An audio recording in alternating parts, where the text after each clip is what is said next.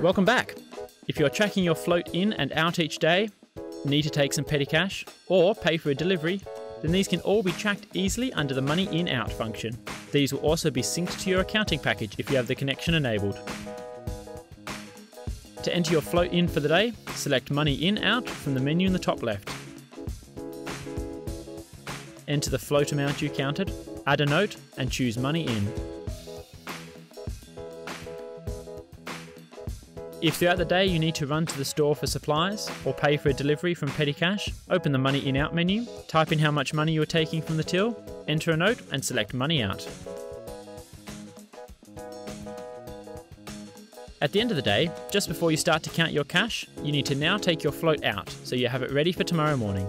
Open the Money In Out menu, enter in your float amount, type a note and save as Money Out. For each of the money ins and outs, you can now see these in your reconciliation reports. And if you have connected your accounting package, then these will also be synced there as well. If you have any questions, simply ask your manager or select help on any page in Kounta to reach our 24-hour support team. Thanks for watching, stay tuned for our next video.